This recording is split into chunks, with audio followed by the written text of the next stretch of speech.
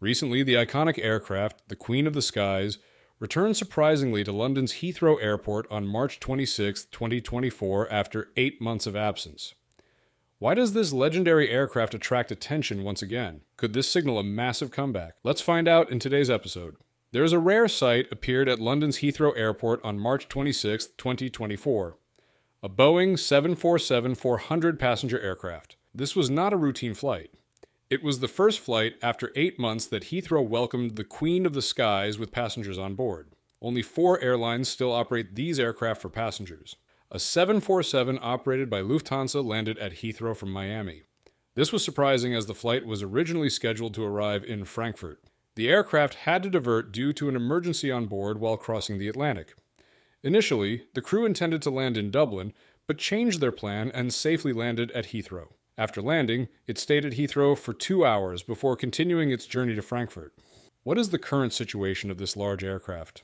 Lufthansa remains committed to operating these aircraft at least until the mid-2020 ISIS, though there are still concerns about their role in the future. Back on March 20, just before the COVID-19 lockdowns, Heathrow had scheduled 1,242 round-trip flights for the 747. For example, British Airways used to operate this aircraft at New York's JFK Airport up to 6 times a day. However, the airline retired its entire 747 fleet in October of that year, marking the end with a memorable final flight. Now, with recent appearances at Heathrow, the question is about the potential comeback of the Queen of the Skies.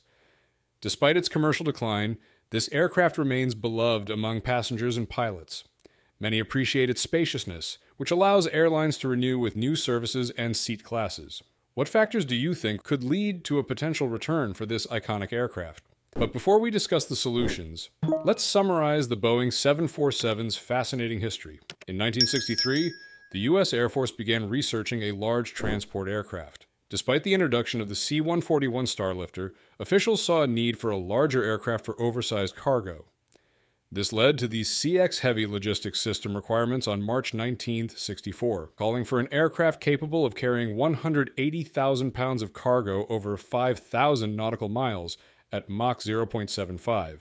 To meet these requirements with only 4 engines, highly fuel-efficient engines were needed. Boeing, Douglas, and Lockheed submitted aircraft proposals while General Electric, Curtiss-Wright, and Pratt & Whitney proposed engines. Boeing, Douglas, and Lockheed were selected for further development, with Boeing incorporating ideas from the military C-5 Galaxy into the 747 design. The concept of a large commercial aircraft like it appeared during the jet age boom of the 1960s, driven by the success of the Boeing 707 and Douglas DC-8. One Trip, founder of Pan Am, envisioned a jet that could carry more passengers at a lower cost per mile, reducing airport congestion. Boeing responded with the Queen of the Skies, designed for passengers and adaptable for cargo. Pan Am's order for 25 Boeing 747-100 on April 19, 1966 secured the aircraft's future and marked it as a major player in global aviation. This early commitment allowed Pan Am to significantly influence the aircraft's development. Initially, it was designed with a double-deck fuselage, but the final design of this aircraft features a unique hump on the upper deck that houses the cockpit. This allows for a nose-loading door for cargo, a distinctive feature that sets it apart. After debuting with Pan Am in 1970, other airlines quickly followed suit, purchasing and deploying their 747 to compete.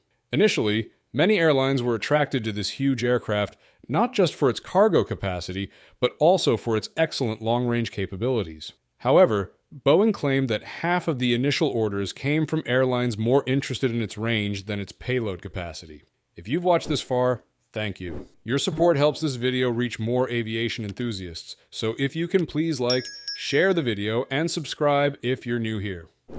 From a long history, why say that this huge aircraft still has a future? The 747's fame comes from its unique combination of size, capability, and performance. It can carry a large number of passengers and has an impressive range connecting major cities globally. Its spacious cargo hold and efficient loading set new standards for air freight. The 2-deck design provides ample space and allows airlines to change cabin layouts. Despite changes in aviation, the Boeing aircraft remains an icon of a golden age when long-haul flights became more popular and accessible, symbolizing the remarkable advancement of global aviation. 747 was key in popularizing the hub-and-spoke model of air travel, where passengers connect through central hubs. Do you think this model is still relevant today? As preferences shifted to non-stop flights, it faced challenges due to its less fuel-efficient four-engine design compared to newer twin-engine planes. This contributed to its decline among airlines aiming to cut costs and meet environmental regulations. Airlines responded by increasing passenger capacity at the expense of luxury, which damaged the Queen's image. Its high fuel consumption, noise, and carbon emissions also diminished its appeal. However, it still has some hope. While Boeing ended the passenger variant in December 20, 2022, the aircraft still serves as a cargo plane and, for some governments, its story might continue as Boeing has revived old designs before, like the 737 MAX. The company is exploring the 7X program, which could potentially bring the Queen back. The Everett facility, originally for this aircraft, remains operational and could aid in future developments. Upgrading the 747 would require significant changes to enhance fuel efficiency, starting with reducing the number of engines from 4 to 2. This would involve installing more powerful modern engines capable of efficiently powering such a large aircraft. Boeing might also need to modify the fuselage to improve aerodynamics, reduce weight, and enhance handling for better efficiency. A potential market could be airlines like Emirates, which still operate extensive hub-and-spoke networks. For these airlines, an upgraded 747 with new twin-engine technology could be a useful alternative to their current fleet strategies. Do you think Boeing should invest in reviving this aircraft with modern engine and aerodynamic improvements, or focus on developing entirely new aircraft models? Despite its advantages, the aircraft had specific economic challenges. It achieved the lowest operating cost per seat when fully loaded. However, costs increased sharply when occupancy levels dropped. For example, a 747 with only 70% of its seats filled used nearly as much fuel as a fully loaded one. Despite these drawbacks, many national airlines purchased it for prestige, even when it wasn't always the most economical choice. In the 1970s and 1980s, major airports like JFK often had over 30 flying regularly. However, the economic recessions of 1969 and 1970 and the 1973 oil crisis significantly affected Boeing, with only 27 sold in the year and a half after September 1970. As economic challenges continued, some airlines struggled to operate the 747 profitably and began replacing them with smaller, more fuel-efficient aircraft like the McDonnell Douglas DC-10, Lockheed L-1011, TriStar, Boeing 767, and Airbus A310. American Airlines tried converting some Boeing huge aircraft into piano bars to attract passengers, but eventually used them for cargo. In 1983, American Airlines traded its remaining aircraft to Pan Am for smaller aircraft. Finally, its enormous size created challenges. Airports had to modify or expand their infrastructure to accommodate the size of the aircraft, including wider runways and larger gates. Boeing itself had to build the massive Everett facility, which remains the largest building in the world by volume, to produce and assemble the aircraft. The Boeing 747 revolutionized commercial aviation by making long-haul flights more accessible and economical, transforming global travel. Its design catered to both passengers and cargo, setting new standards for air freight.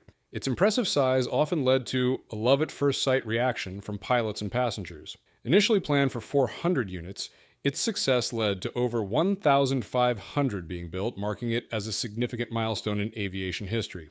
The significance of the Boeing 747's impact on aviation cannot be ignored. Basically, it changed how people and cargo move globally. Its design innovations paved the way for future aircraft, influencing both commercial and cargo aviation. Although its commercial use has declined, the legacy of this aircraft endures, with its contributions to aviation history celebrated by enthusiasts and professionals alike. As we reflect on the future of this huge aircraft, it's important to recognize its enduring appeal and the potential opportunities ahead. The challenges in modernizing this aircraft are significant, requiring technological advancements and substantial financial investment. However, the potential benefits of an updated 747 could make it a viable option for airlines seeking a balance between capacity and efficiency.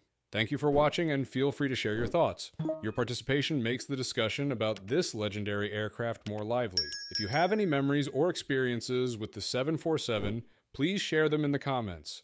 We'd love to hear from you. Thanks, and see you next time.